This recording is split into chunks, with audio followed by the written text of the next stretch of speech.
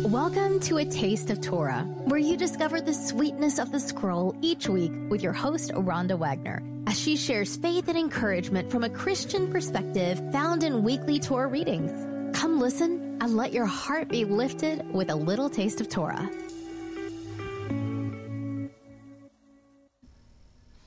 Grace and peace, beloved of God. Welcome to A Little Taste of Torah.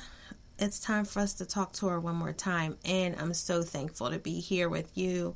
I pray that your holidays were full of His grace and His joy and His peace as we are coming through the season of Christmas and Hanukkah and really preparing for the new year on our Western calendar.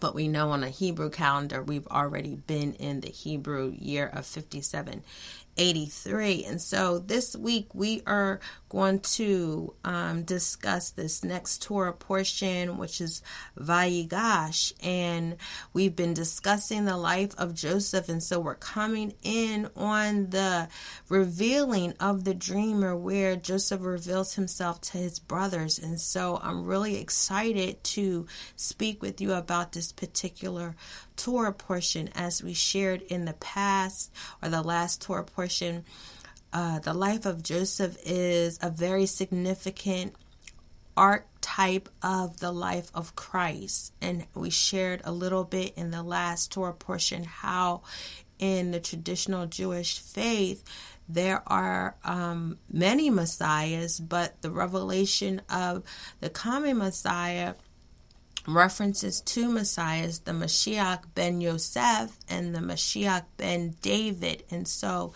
here is where we're going to begin to see this template and archetype of Christ playing out, because we see Joseph revealing himself to his brothers. And so I'm excited to get into it as I share probably every single week. This is just a little taste of the Torah portions to encourage you to read through our Old Testament and to see that our Messiah, Yeshua, Jesus the Christ, the Anointed One, is the living Torah, and we see the revelation of Him all through the scriptures. In this particular Torah portion, I generally don't discuss the New Testament readings, but it actually plays into, as they all do. I mean, the New Testament readings follow the themes of the Torah readings. And so the New Testament reading for this particular Torah portion is Luke 24, the road to Emmaus, which is one of my favorite passages from the New Testament, and really I would say is the inspiration for this podcast, for Sweetness of the Scroll, which was our Torah Insight devotional. And so we are going to touch on that a little bit, and with the Holy Spirit's help, we are going to make some connections for you in regards to that portion of scripture and this Torah portion, Vayigash. And so we're going to hit some highlights, and I pray that you're encouraged in our discussion. And so let's look right at Genesis. We're in chapter 44. We're going to start at verse 18, and I feel a little disorganized because I'm looking for a reference and I can't find a reference, so give me a minute. Hallelujah. Okay, here we go. If you could see my work area, you would laugh, okay, because I have stuff everywhere. Praise Jesus. Okay, so this Torah portion is Genesis 44, verse 18 through 47:27. And so as we start reading the Torah portion, we see, I'm going to begin reading from the NIV, but I might make references to another translation as well. Genesis 44:18 says, Then Judah went up to him and said, Pardon your servant, my Lord. Let me speak a word to my Lord. Do not be angry with your servant, though you are equal to Pharaoh himself. And so here we see Judah begins to plead on behalf of his brothers, because at the end of the last Torah portion, Judah declares that, listen, their sin and their iniquity against Joseph, the Lord has revealed. Okay, and so in the plot that Joseph did in hiding a silver cup in Benjamin's bag, he's letting them know that he's going to keep Benjamin as his slave, and Judah has to come before him and plead their case. And we really see here Judah repenting, really, and I believe that we as the body of Christ have to come to a deeper revelation of the power of our repentance. When Jesus came and began his ministry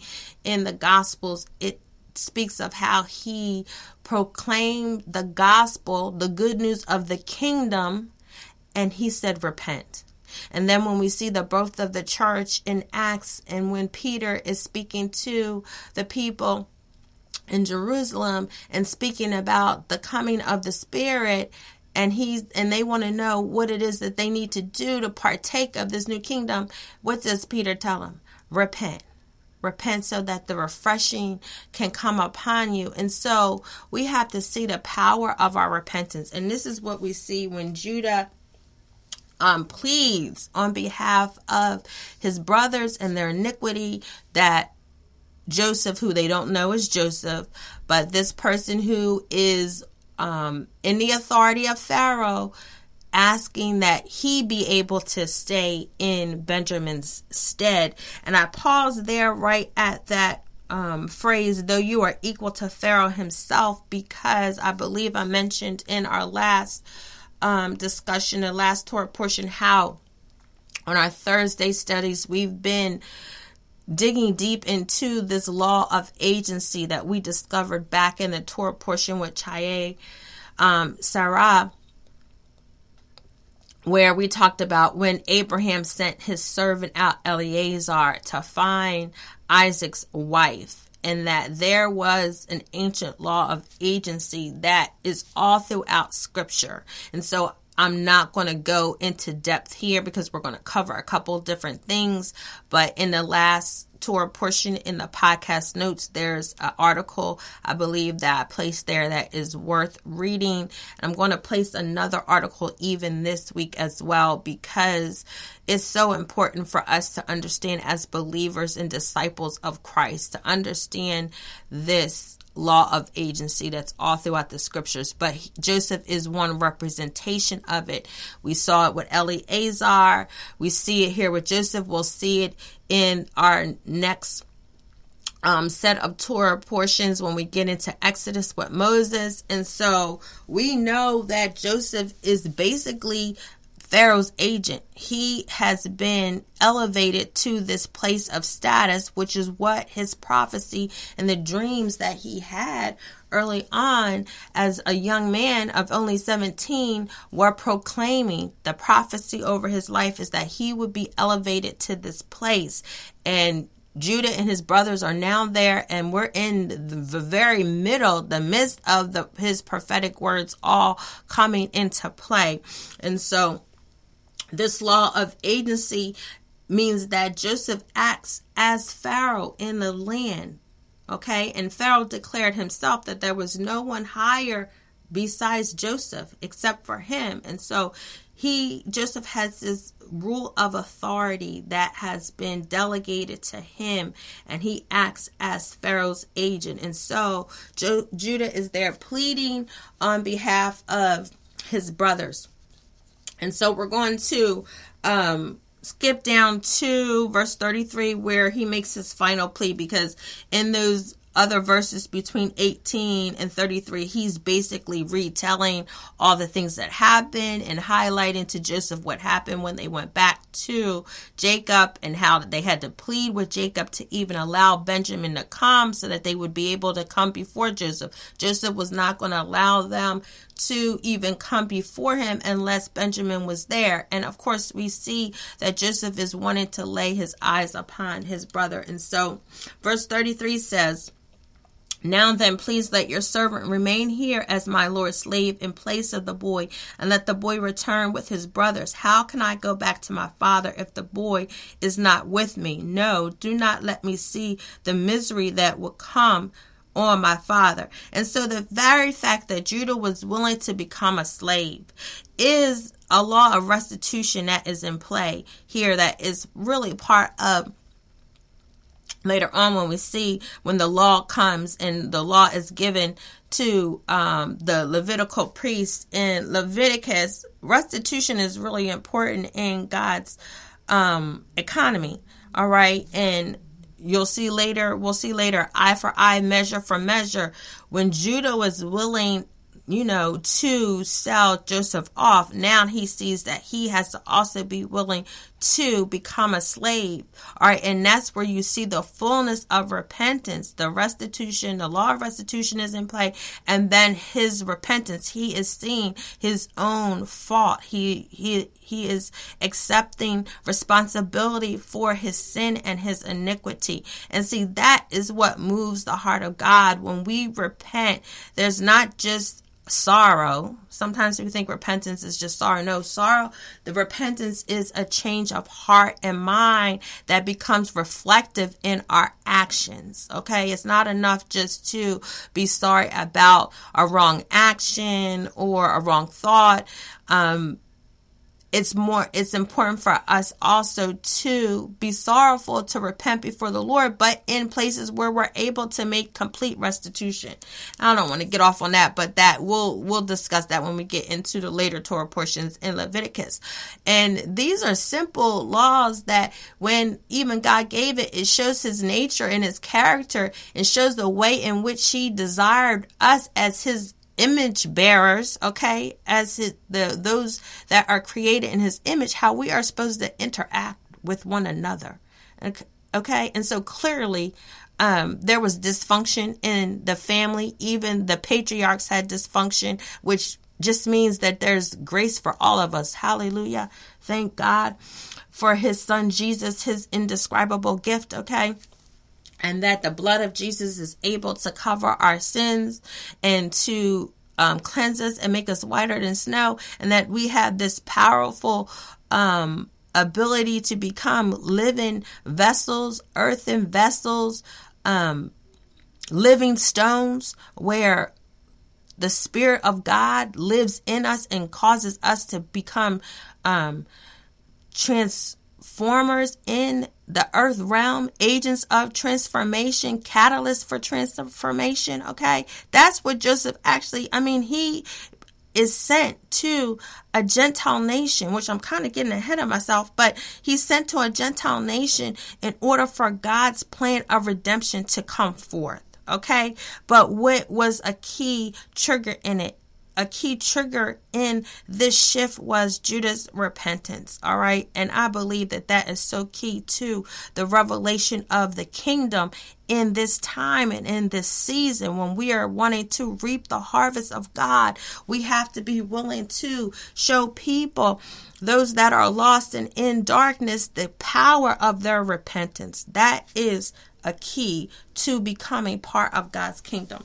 Okay. And so we're going to move into chapter 45. So after Joseph hears Judah's cry, his pleading, okay, for Benjamin and for his family, for his brothers, it says in Genesis 45:1, then Joseph could no longer control himself before all his attendants, and he cried out, "Have everyone leave my presence."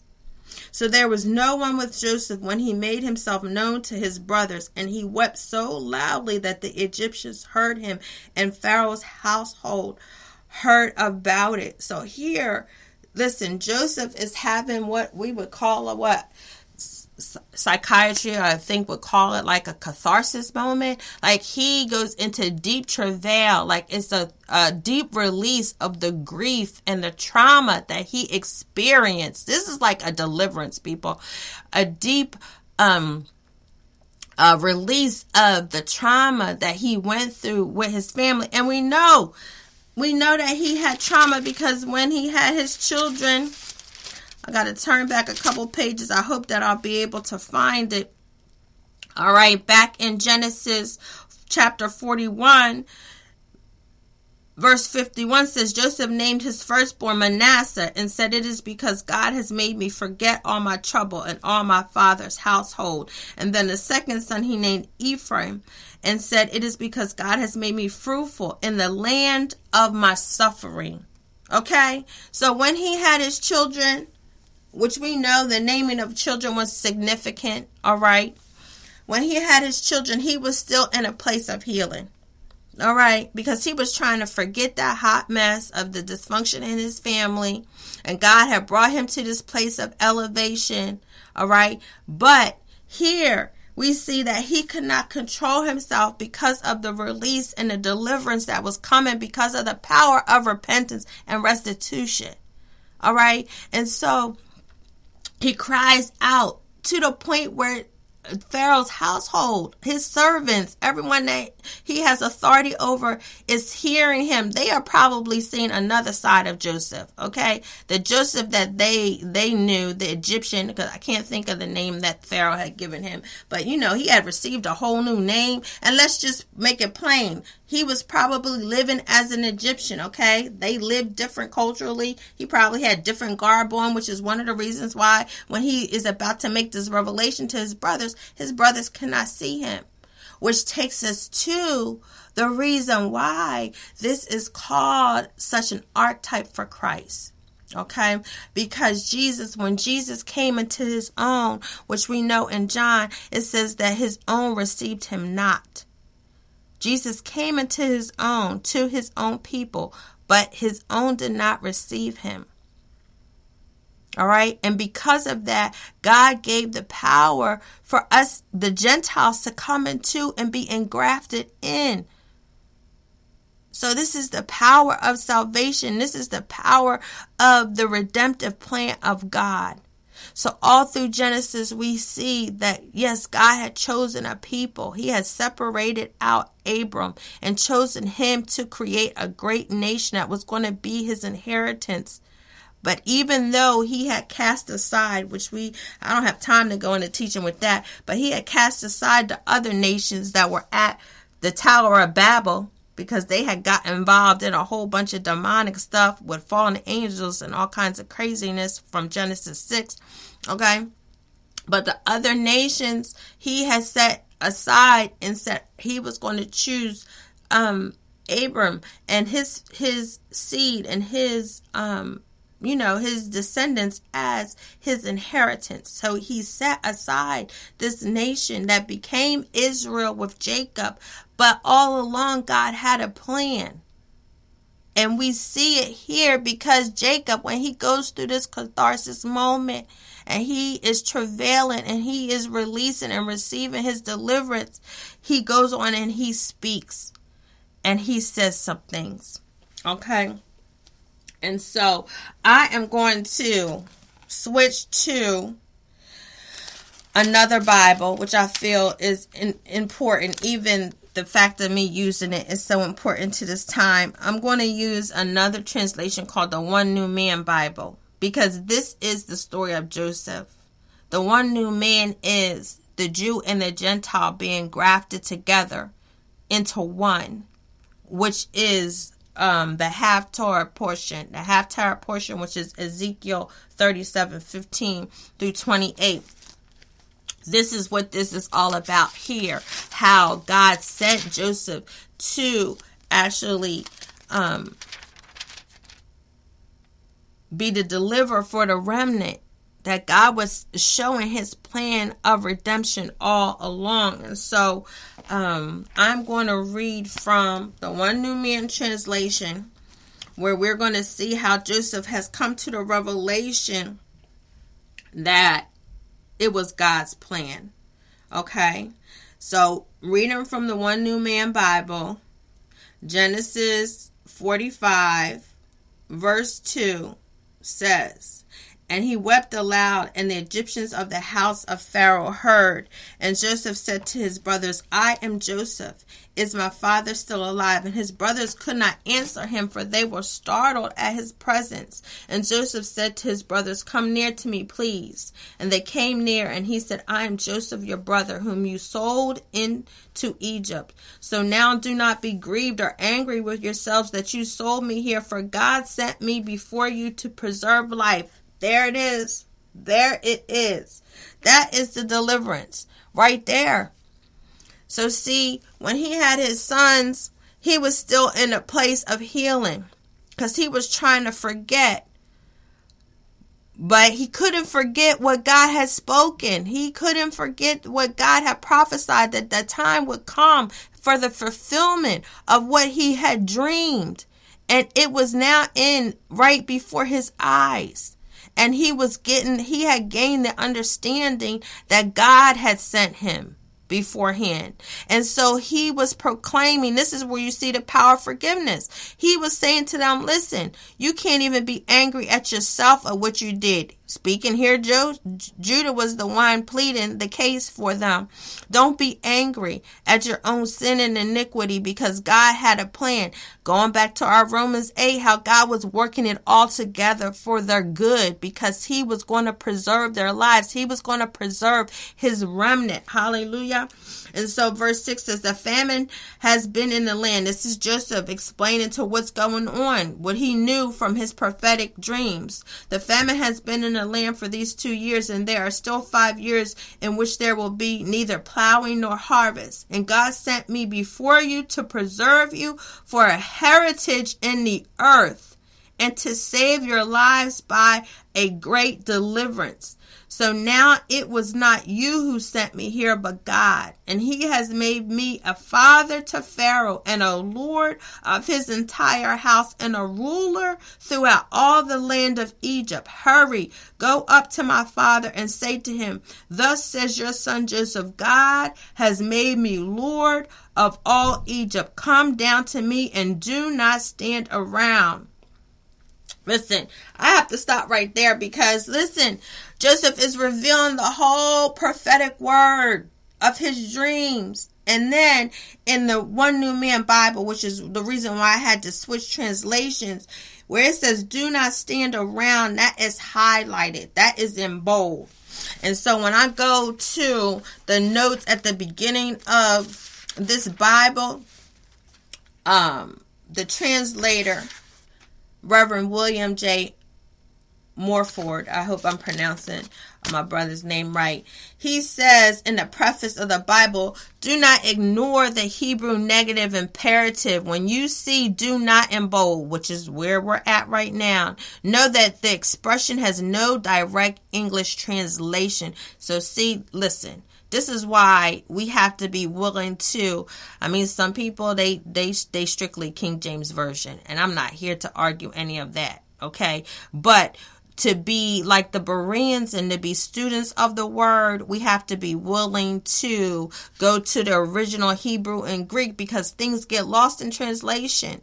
And so if you are a Christian believer who is just beginning to taste the Torah, and you're new to reading the Torah portions or even exploring the Jewish roots of our faith, I want to encourage you to get maybe another Bible that goes into deeper explanation of the Hebrew roots and will give you the Hebrew translation and give you a little bit more meat in the word, because God bless King James Version, but some things do get lost in translation, people. And I particularly read the NIV, and there's a lot that gets lost in the NIV. That don't mean I throw it away. I know I have other resources, and so that's my encouragement there. But I was so impressed here with this particular note, because it says it is in bold to let you know that the phrase means even more than saying, do not even think about doing whatever is being warned. One very important statement. So it's like extra emphasis. So what is Joseph saying? He's like, look, Make haste. Don't be sitting here standing around trying to figure out what's going on. This is the fulfillment of the prophetic dreams that I told y'all about. And God sent me here. You think that you were doing something out of vengeance or out of spite or out of the dysfunction in our family, out of jealousy and envy. But what I got the revelation of is that God sent me before you so that he could perform a great deliverance. And see, even Joseph is prophesying here because he's prophesying about the deliverance that will come through Moses' hand, which is the fulfillment of the word that goes all the way back to Abram. Come on, people. It goes all the way back. This is the sweetness of the scroll. This is how we see the fullness of God's redemption plan. And this is why I love to read the Torah, because this helps us to understand the purpose of our Messiah, Yeshua, when he came. When the word was made flesh and dwelt among us, do we clearly understand that because of what was lost in Genesis 3:15, what was lost in Genesis in the fall of the first Adam, that the second Adam had to come, the Son of Man had to come, whose father was Yahweh, whose his blood is his blood that is upon the mercy seat, and he is continually making intercession for us. Listen, this is why the story of Joseph is so powerful. And so he reveals himself. And here's our encouragement. That, going back, I'm flipping now to the reason why this is an archetype of Christ, and how there's a foreshadowing here of Jesus and him being the son of suffering. So when he came the first time, when he came in the first advent, Jesus of Nazareth, okay, and he could not be received as the Mashiach. He couldn't be received because it was part of the template. It was part of the plan. He had to be rejected so that the Gentile nations could come in, so that God could take that portion, that remnant that he chose with Abraham, and cause the other 70 nations to come back to him, which we're going to see later when Jacob goes into Egypt. That's a whole template of God using his remnant to bring the whole back. And he's going to send his people into Egypt, into the Gentile nation, so that he can show that he is all powerful when we get to Moses. I know I'm all over the place, but this is the power of the word, how we have to make all these connections. We have to make all these connections in the scripture. And so he says, listen, don't just stand around. It's a negative imperative, which means he is talking business. Make haste. Do what you got to do. Okay? And so I want to read on a little bit further. Because this is so good. This is so good. I'm just checking here my notes to see where I want to start reading again. So when he is speaking to his brothers, everyone starts weeping. I'm going to start in verse 16 of 45. And the report of it was heard in Pharaoh's house, saying, Joseph's brothers have come. And it pleased Pharaoh and his servants well. And Pharaoh said to Joseph, say to your brothers, do this, load your beasts and go, get to the land of Canaan, and take your father and your households and come to me. And I shall give you the best of the land of Egypt, and you will eat the fat of the land. Now you are commanded, do this, take wagons from the land of Egypt for your little ones and for your wives, and bring your father and come. And also do not regret leaving your household stuff. Now again, this is in bold in this One New Man Bible, which means it's a negative imperative again. So this is Pharaoh. This is the power of our covenant with Yahweh through Yeshua, okay? Because doesn't the word declare that the Gentiles will bless?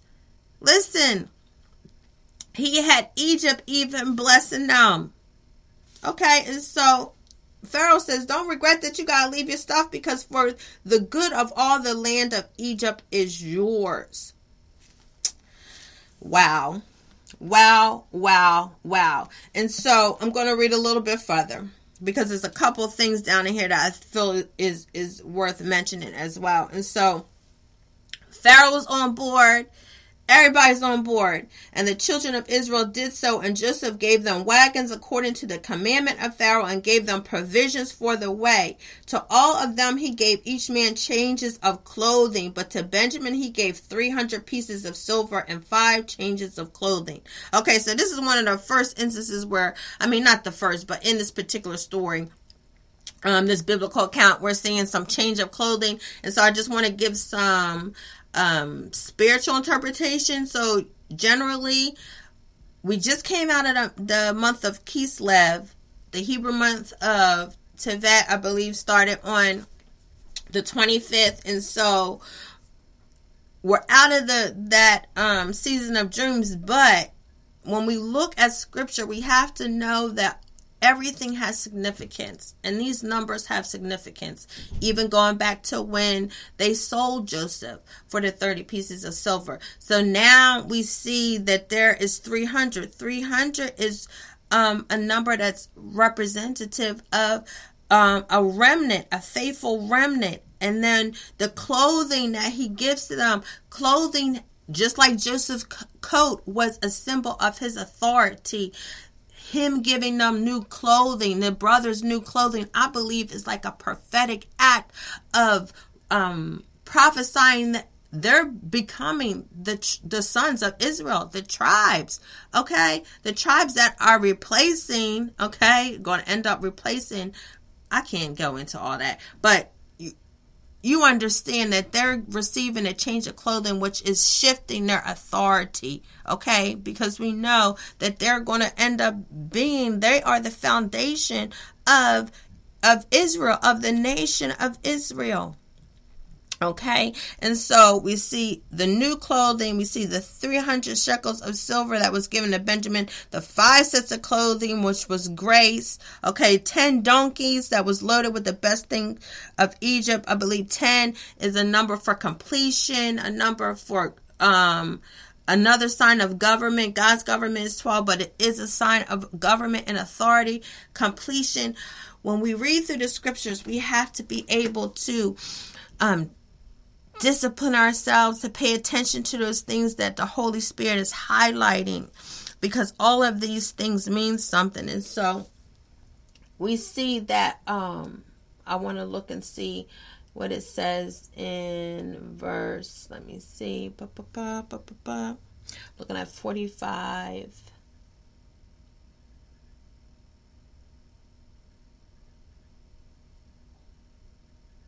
Okay, I can't find it where I want it in this New Man Bible, so I'm going to just leave that alone. But listen, that all of that means something. We can't just kind of gloss over those things. We have to pay attention to those things. And that was significant what Joseph was doing. I'm still looking. That's why I'm hesitating, because I was looking for something. But I'm going to move on because I only have a few more minutes. I can't believe my time goes so fast. Okay, and so I want us to hop over, because Joseph told them, don't make haste. Pharaoh's on board. He's taking them. They leave, and they leave with loads of stuff. Now, I know generally those that might be in the stream of, charismatic, non-denominational streams, we usually talk about Moses and the Exodus and the Passover, when the nation came out of Egypt, which we know is a strong prophetic symbol of our deliverance, and is even more important than most of us realize with the second coming of Jesus. The Exodus account is another spiritual template, okay, and is very important for when Jesus returns. However, we usually talk about how when they came out with the gold and the silver. Listen, they coming in. When they come in, the Pharaoh they're coming into the land of Goshen. He's setting aside a portion for this remnant. He's blessed. They blessed coming in, and they blessed going out. That's covenant. So all the time we want to focus on that deliverance with Moses, but I just want to highlight that you see here that even when they were invited to come into Egypt and come to the land of Goshen, that they were blessed, that God's people, God had a remnant, okay? Even in the famine. Because listen, Joseph had just told him it's going to be 5 more years of famine. This is in the famine. God's people, he had a remnant, okay, that was blessed from the Gentile nation. All right. And so that, listen, he that have ears to hear, let him hear. All right. And so I got to get to this last portion because I'm running out of time because I feel like it's so important. So listen, they get home. They're telling Jacob that Joseph is still alive. And when Jacob hears it, he's excited. All right. I am reading. Let's see. I'm going to read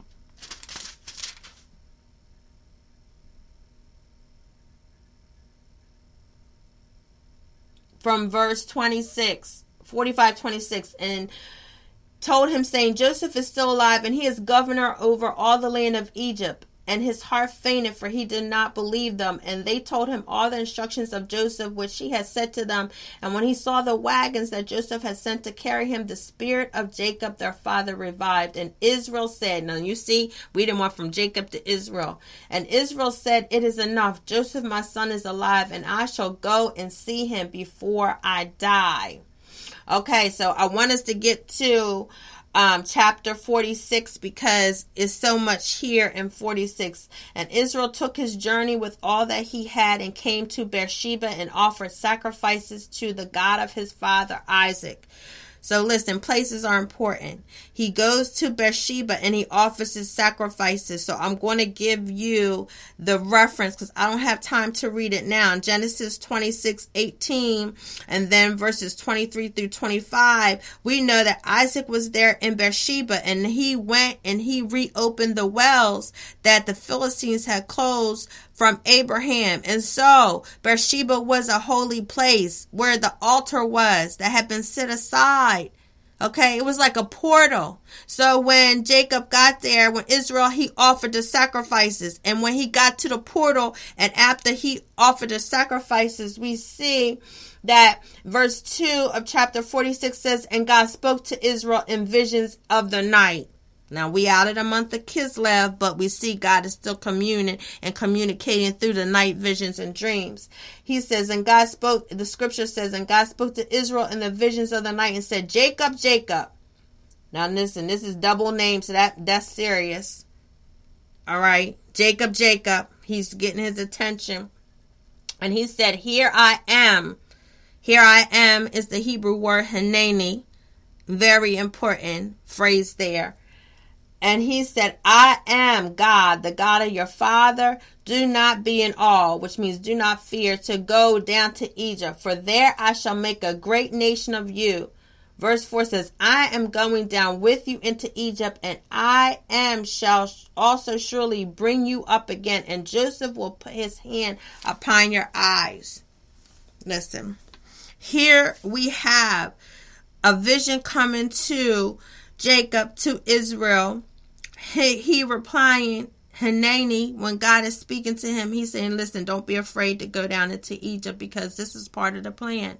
And you're going to die in Egypt because he says, and Joseph's own hand will close your eyes, which means he's going to be put to rest there in Egypt.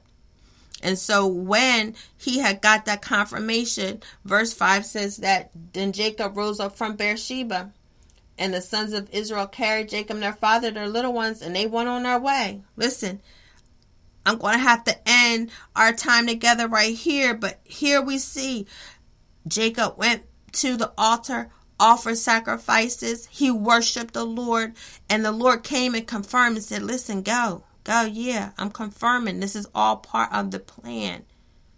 Now, we don't have time to go into when they got there. We have a list of the genealogies, and we get the number of the persons that went with Jacob, which were 70 in all, including Joseph's sons Manasseh and Ephraim, which we know are included with the sons of Israel with his sons.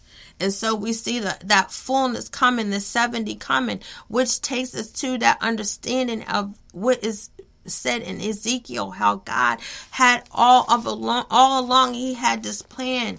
All right. Although he had chosen Abraham and had chosen Israel as his inheritance, which it says in Psalms 82, he chose Jacob as his inheritance when he scattered the other nations. He still already had his plan of redemption. All right. He already had his plan, and he allowed, when Yeshua came the first time, he allowed his own to reject him, which is what Joseph was rejected by his brothers. Yeshua was rejected by his own so that the Gentile nations could be engrafted in. All right. I am trying to move so fast. Romans 11 is where Paul explains this.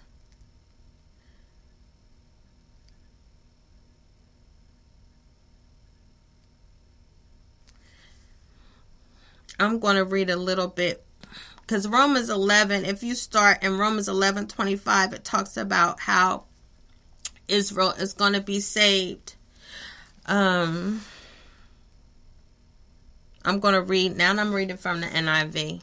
I have a few minutes. I'm going to read this fast. I do not want you to be ignorant of this mystery, brothers and sisters, so that you may not be conceited. Israel has experienced a hardening in part until the full number of the Gentiles has come. And in this way, all Israel will be saved. As it is written, the deliverer will come from Zion, and he will turn godliness away from Jacob. And this is my covenant with them when I take away their sins.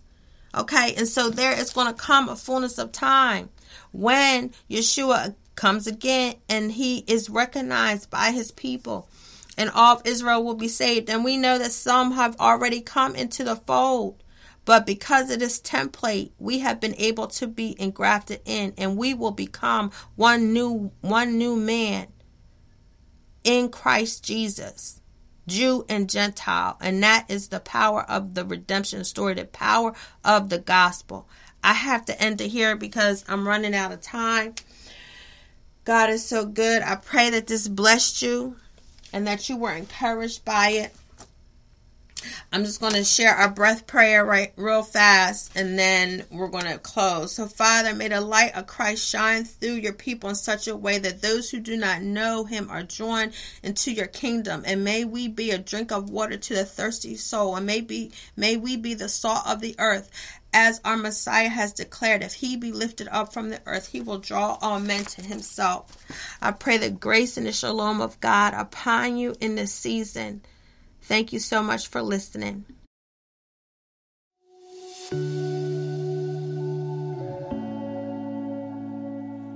Thank you for listening, and see you next week for another Taste of Torah. For deeper study, join our online Torah study, Sweetness of the Scroll, by visiting our website at wordofencouragement.org.